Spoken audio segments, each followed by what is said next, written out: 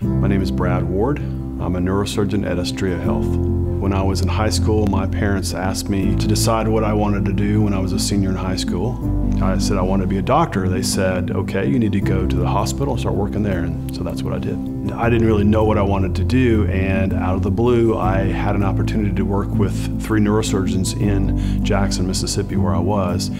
And I rounded with them, I was in surgery with them, and I fell in love with neurosurgery working for them. Neurosurgery is a heartbreaking profession. It's of people who are in pain, people who are facing potential death.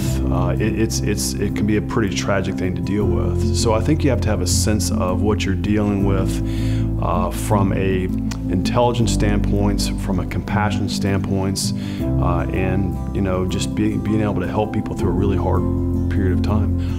I like seeing people and listening to what they say and looking at their studies and figuring out what their problem is and explaining to them in terms they can understand that how we can help them. And it's a lot of pressure in one sense, and it also feels good in another sense that people would put their limbs and their life in your hands.